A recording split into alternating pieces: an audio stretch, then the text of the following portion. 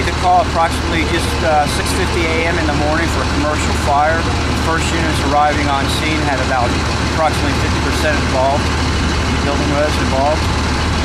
It went to a second alarm. We had approximately 16 units on scene, and about an hour and a half, hour and 45 minutes to put the fire under control.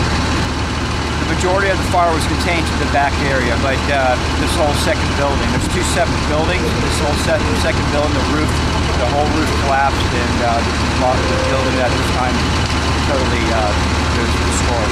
I'd just gotten up, it was about 7, and we hear this beep, beep, beep.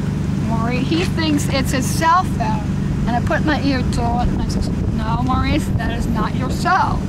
So I walked to the window of the room. We're facing exactly across from it. I says, "That's a fire alarm in the top of the building." And you could see the smoke. And you could see the smoke and the flames at that point. We just got dressed real quick and grabbed the bags and walked out. By then, about 7:15, somebody bangs on the door and says, "We're evacuated."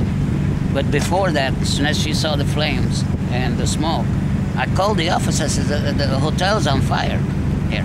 "We know they're coming."